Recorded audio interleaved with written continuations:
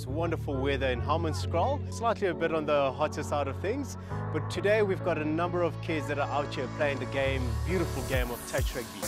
Boys and girls and mixed teams of all age groups coming out here, and this is one sport that is developing quite quickly. I am proud to say that we've got all these young kids off the streets and they're doing wonderful, getting active, they're very healthy, but also thanks to ShadowBall as well for initiating all of this. And obviously they've got local partnership with our provincial touch rugby setup, and we're hoping that this can grow and become something big. I think today is a fantastic event. It really is the breeding ground of the next future touch rugby players.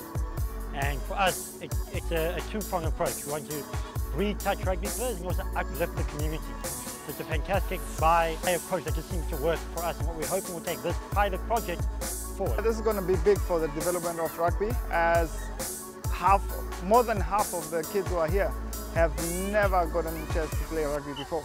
So this is a completely new thing to them, and there's about hundreds more who haven't had a chance. Today's event has been fantastic. It's great to see kids participating in touch rugby, and it's not something that you see common, especially in our communities, and it just gives kids great exposure just to see something different and experience something different, and we hope that it will translate and expand to other kids.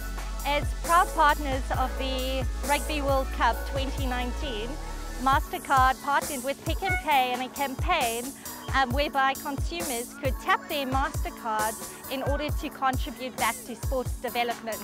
And as a result of the funds that we've collected, this is the outcome of that.